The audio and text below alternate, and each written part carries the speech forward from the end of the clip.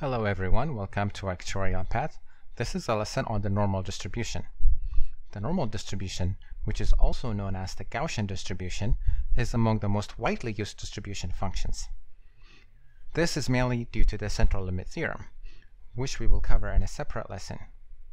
In short, the central limit theorem says, when a large sample of observations are under consideration, and under some regulatory conditions, the normal distribution can be used to approximate other distributions. This property, along with its computational tractability and bell-shaped symmetry, make the normal distribution very appealing to practitioners. In this lesson, we will show or lay out the probability density function of the normal distribution and a spatial case of it, which is called the standard normal distribution. We will derive its expectation, variance, and moment generating function. Let's say we have a random variable x which follows a normal distribution. The notation is n parentheses mu comma sigma square. Okay, this random variable has two parameters, mu and sigma square. Its probability density function is equal to 1 over the square root of 2 pi sigma e to the power of negative 1/2 x minus mu over sigma quantity squared, and its support is from negative infinity to positive infinity. Mu denotes the mean, and sigma square denotes the variance of this random variable. In a separate lesson, I have already shown that the probability density function of a normal distribution integrates to 1. For those interested, here's the link to that lesson. The parameter mu is sometimes called the location parameter. This is because a change in this location parameter shifts the PDF along the horizontal axis. For example, on this plot, we have two probability density functions of a normal distributions overlaid. One with parameter mu equals 0 and sigma equals 1. Another one with parameter mu equals 1 and red dotted lines and sigma squared equals 1. As you can see, a change in mu, which is the only thing that's different for these two plots, then we have a shift along the horizontal axis. A change in sigma squared changes the shape of the probability density function. This plot has two probability density functions. The only difference between these two is the black line has a variance equal to 1, and the red dotted line has a variance equal to 0.5 squared. As you can see, a change in sigma changes the shape of the probability density function. A particular case of the normal distribution is the standard normal distribution. The standard normal distribution is a normal distribution with mean 0 and sigma squared equals 1. Its probability density function is 1 over the square root of 2 pi times e to the power of negative 1/2 z squared. Z is from negative infinity to positive infinity. A very useful fact about normal distributions is that any random variable which is normally distributed with mean mu and sigma square can be written as a transformation of the standard normal random variable z, and that transformation function is sigma times z plus mu, where sigma is greater than 0 and mu can be any real number. Now, this is a very important relationship because we can use this relationship to find the expected value of x, variance of x, and moment generating function of x if we know the expectation, variance, and MGF of the standard normal random variable z. So this is because the expected value of x is equal to the expected value of sigma z plus mu, which is equal to sigma times the expected value of z plus mu. Since z is the standard normal, its expected value is 0. Therefore, the expectation of x is mu. The variance of x is equal to the variance of sigma z plus mu, which is equal to sigma squared times the variance of z plus mu is constant, so which has a 0 variance, but the variance of z is equal to 1. Therefore, the variance of x is sigma squared. The moment generating function of a random variable x, which is normal, is the expected value of e to the power of t times x. using the relationship that we have. This is the expected value of e to the power of t times sigma z plus mu, which equals the expected value of e to the power of t sigma z plus t times mu, which is equal to the expectation of e to the power of t sigma z times e to the power of t mu, which is a constant with respect to z, so I can take it outside of the expectation. Therefore, I have the MGF is e to the power of t mu times the expectation of e to the power of t sigma z. If you look at the expectation, it is the moment generating function of a standard normal evaluated at t times sigma. Therefore, using this relationship, we can find the moment generating function of any normal random variable x if we have the MGF of a standard normal. For the rest of this lesson, what I will do is show that the expected value of z is equal to 0. Number one, the expectation of a standard normal random variable is 0. The second item is show that the variance of the standard normal random variable z is 1. Number 3 is to find the moment generating function of the standard normal random variable z, and that will be equal to e to the power of 1/2 t squared. Once I show this 3 items, I can use these items and the relationships that we have up here to find the MGF, expectation, and variance of any normal random variable.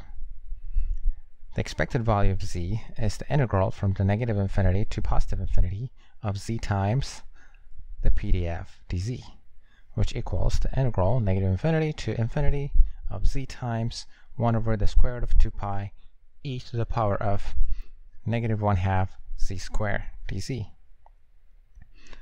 Using a u substitution, let u be equal to z squared. This implies the differential du is 2 times z times dz.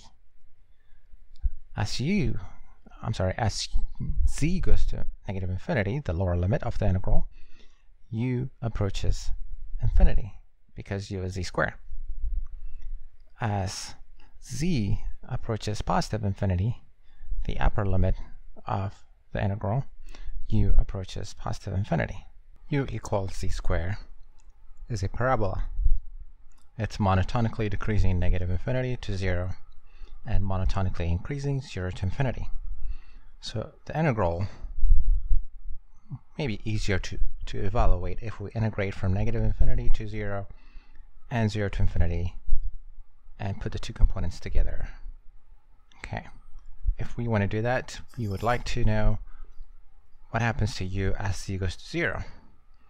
As z goes to 0, u also goes to 0. Rewriting the integral, we have integral negative infinity to 0 of z times 1 over the square root of 2 pi e to the power of negative 1/2 z squared dz plus the integral 0 to infinity of z times 1 over the square root of 2 pi e to the power of negative 1/2 z squared dz. This implies the expectation of the standard normal random variable is the integral using u as a variable of integration. As z goes to negative infinity, we have u going to infinity. As z goes to 0, we have u goes to 0. We don't really like writing a higher value at the lower limit of the integral and a lower value at the upper limit of the integral. So we can actually interchange these limits of integration, 0 to infinity. When we interchange limits of integration, we need to change the sign of the integrand. So we introduce a negative sign. Then I have minus 1 over the square root of 2 pi e to the power of negative 1/2. Instead of z squared, I have u. Z dz is equal to du divided by 2.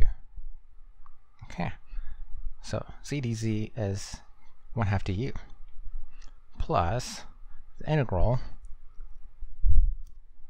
as z goes to 0, u goes to 0. Z goes to infinity, u goes to infinity. Then I have 1 over the square root of 2 pi e to the power of negative 1/2 u.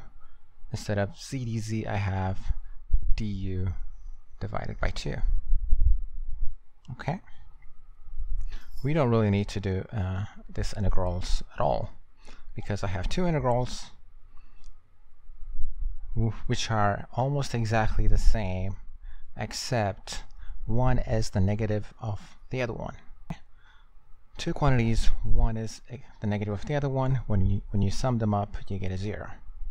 Therefore, we have the expectation of a standard normal random variable is 0.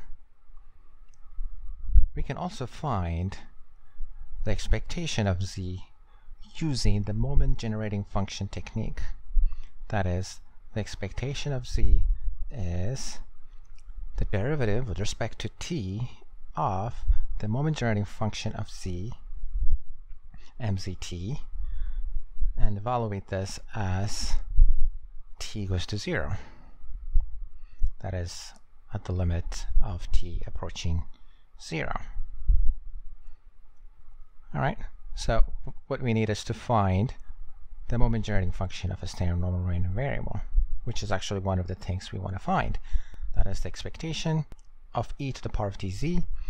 That equals the integral negative to infinity to positive infinity of e to the power of tz times the PDF, which is 1 over the square root of 2 pi e to the power of negative 1/2 z squared dz.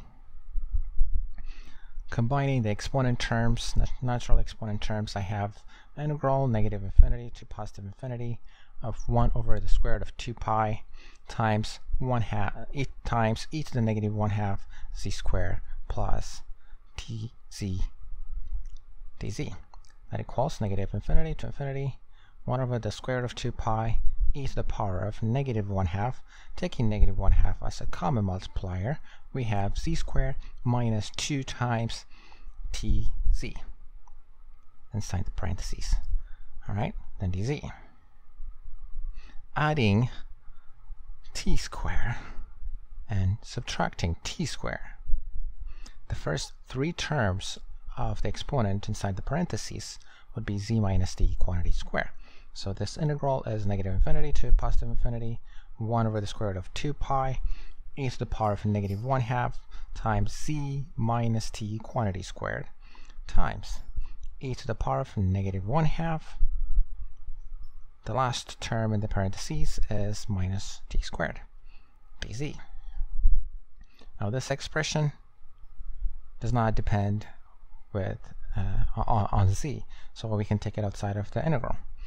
Therefore, we have e to the power of negative 1/2 t squared, the integral negative infinity to positive infinity of 1 over the square root of 2 pi times e to the negative 1/2 z minus t squared dz.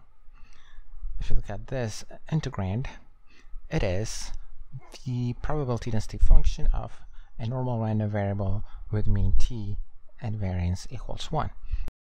It integrates to 1. Therefore, the MGF is e to the power of 1/2 t squared.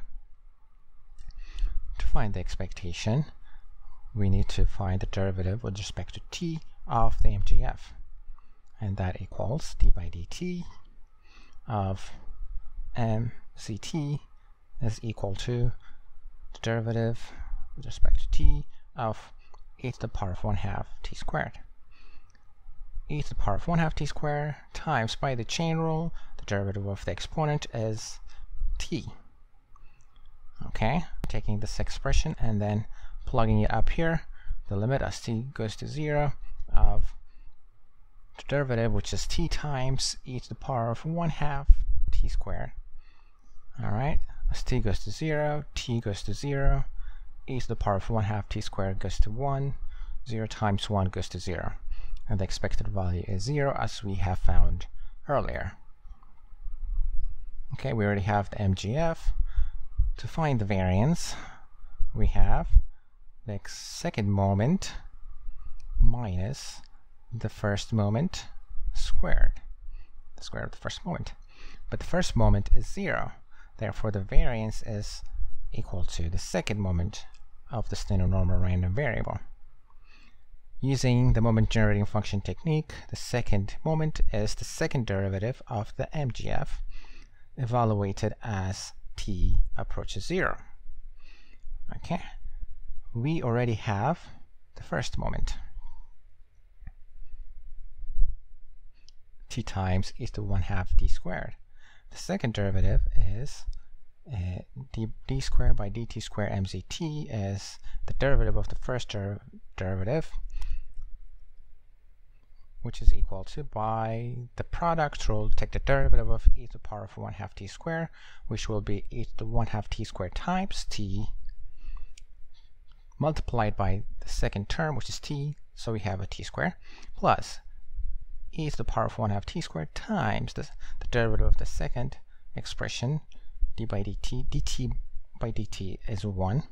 So this is the second derivative of the moment generating function. Therefore, the variance is the limit as t goes to 0 of e to the 1/2 t squared times t squared plus e to the 1/2 t squared. As t goes to 0, the first expression goes to 0 because t squared goes to 0. As t goes to 0, the second expression goes to 1. Therefore, the variance of a standard normal random variable is equal to 1. Okay. Using what we found, we have the moment generating function of x is e to the power of t mu plus 1/2 sigma squared t squared.